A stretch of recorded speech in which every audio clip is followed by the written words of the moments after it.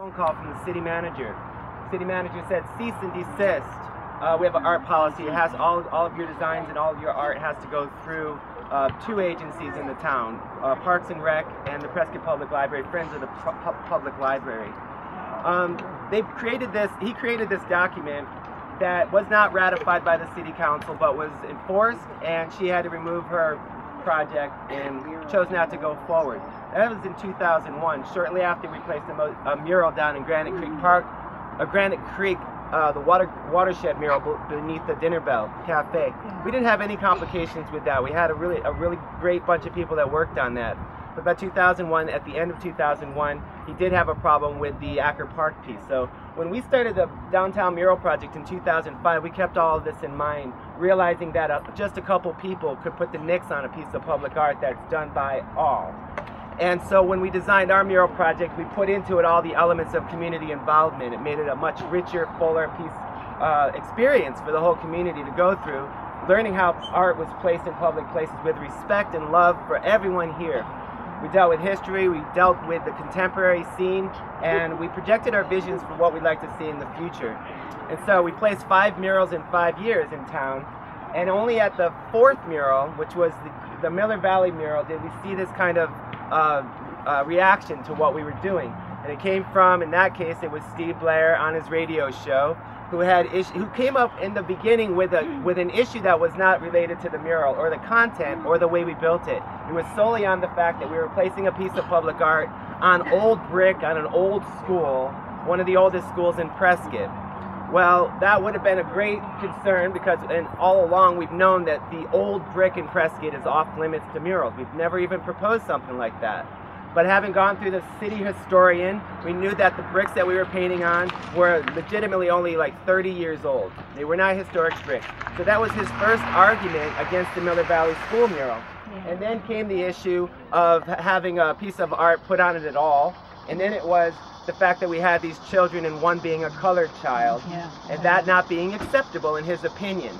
Well, his opinion was powerful enough to raise up a very large group of people complaining about it and such. And it was a situation like this. It started with one idea of why it should be taken down and why it shouldn't be there, and it moved on to others. And in that case, it was unfortunate that the statement about the color of the kid's skin led to the school asking us to lighten skin. That's the same sort of thing that's taken place here. This Parks and Rec has been intimidated and threatened, basically, I believe threatened, to the point where in the same context that the Miller Valley School itself was threatened, to the point where they had to make adjustments as quickly and quietly as possible. And so they said, just lighten the color of the kid's skin and everything will be fine.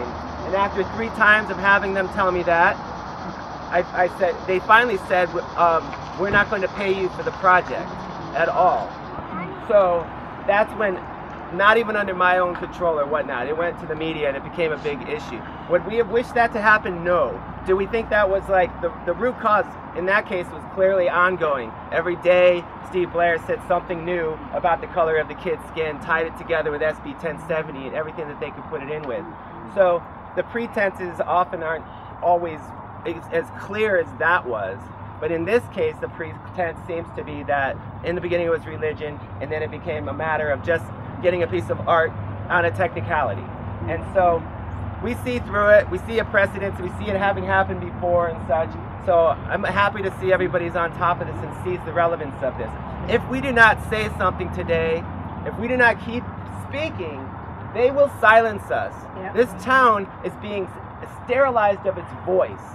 And every single person in this community, conservative, liberal, whatnot, has to have a place where they can, and if you can't do it in a park, where can you do it? Where is your free speech allowed in this country?